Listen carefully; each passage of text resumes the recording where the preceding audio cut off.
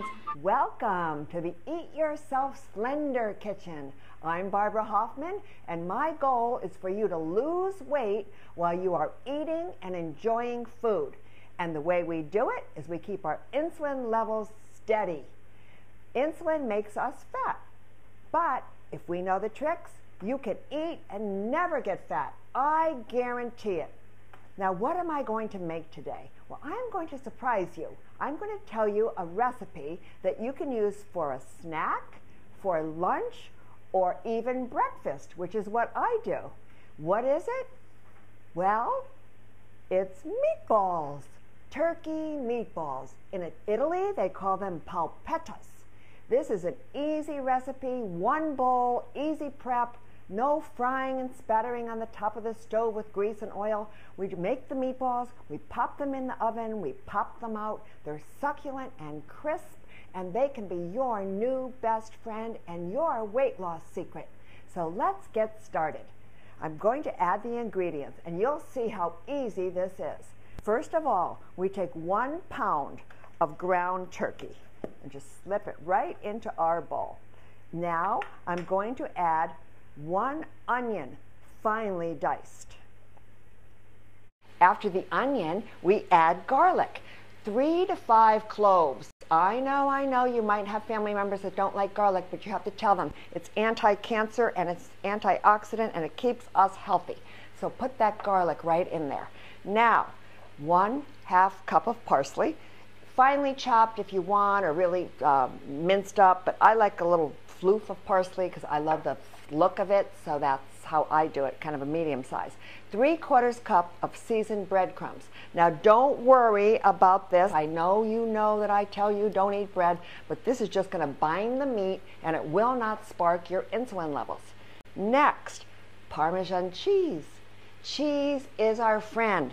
Cheese is a wonderful commodity for us. It does not spike insulin levels. It contains fat and protein, and you just don't need to eat a lot of it, but you don't have to be afraid of it. Please use cheese. Okay, the key ingredient, now you're going to smile because this is very interesting, is 1 tablespoon of olive oil. I don't know if you can see, but I buy a really green olive oil that I just love. This is going to make it possible for us not to have to fry these meatballs. We can just bake them in the oven because the olive oil is going to make them crisp. Next is 1/2 cup of milk. Just throw that in there. Don't be afraid of dairy. If you don't want regular milk, use whatever milk you like. Now, 2 eggs, and I'm not even beating them. These are just 2 simple eggs sitting there. Throw them in. We'll beat when the time comes. And I like a 1/4 teaspoon of cracked black pepper. And I love sea salt. Sea salt is our friend, contains all those wonderful minerals. So I'm doing a teaspoon of sea salt. Now friends, I know you all have your favorite meatball recipes. And the reason I'm giving you this one is because one of these generous turkey meatballs has less than 150 calories, 16 grams of protein, and you know I'm the protein queen, less than 3 grams of carbs, and no sugar. So you can take your favorite meatball recipe, whatever I left out that you throw in, as long as it's not sugar or more carbohydrates, you can put it in. I like a nice Italian spice. This one is called pasta sprinkle, and it's got all little Italian herbs in it, and I'm going to add a teaspoon of that. So whatever your recipe is that you like, throw your spice in there also. Don't make it too spicy though, because if you make it too spicy, you won't want it for breakfast. And this is one of my breakfast tips. Now you just mix. And look how easy ground turkey mixes up. I mean, if you make beef meatballs, it's very difficult, the mixing process. But this, I have a nice big fork. I'm just mixing everything up. Protein is key, people. You want to jumpstart your metabolism. And when you add all this protein, 16 grams in 1 meatball, it's like throwing a log on the fire of your metabolism. It burns slow and steady. If you throw carbs on, you get a flash and then you get a crash. Well, flash and crash is not us. So we are slow and steady. Insulin is a bully, but he's not going to bully us because we're too smart. So here we go. It's all mixed up. nicely mixed. And now you can let it set for a half hour, because while you let it set, the oil will permeate the mix, and that makes the meatballs succulent and crispy. Now we're going to scoop these into a pan. Now, do not be intimidated by your pans. People are so worried that someone else will see them with a pan that's not perfect. Imperfections are fine. I was at a friend's house one day and she was scrubbing and scrubbing and scrubbing this pan. I said, "What are you doing?" She said, "Oh, I have to get it perfectly clean without the brown spots." Our pans don't care what we look like, so we don't need to care what our pans look like. Now I'm going to show you my little secret for making the meatballs. Now, in your own kitchen, you don't need to wear gloves. I'm going to wear these little gloves. But I believe what happens in the kitchen stays in the kitchen. If you just want to use your hands to shape your meatballs, nobody's going to know or care. What I do is I take a nice ice cream scoop. This is just your standard ice cream scoop. Now make your meatball a nice size. And then, just while it's sitting right there on the scoop, make it into a ball. Now you're going to be generous with these because you're going to get 12 beautiful sized meatballs out of this mix.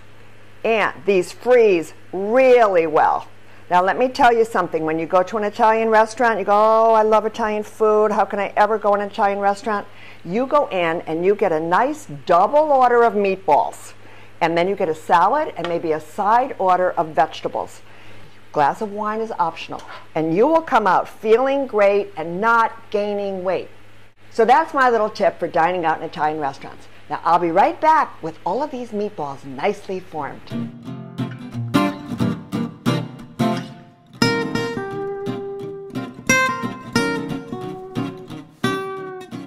We have now 12 imperfectly shaped meatballs because I don't worry about shape. Irregular meatballs have character, and I don't mind looking down and seeing little bits of parsley or onion or garlic sticking up, because that's what makes it delectable to our senses, to see these wonderful ingredients from the garden in our meatballs.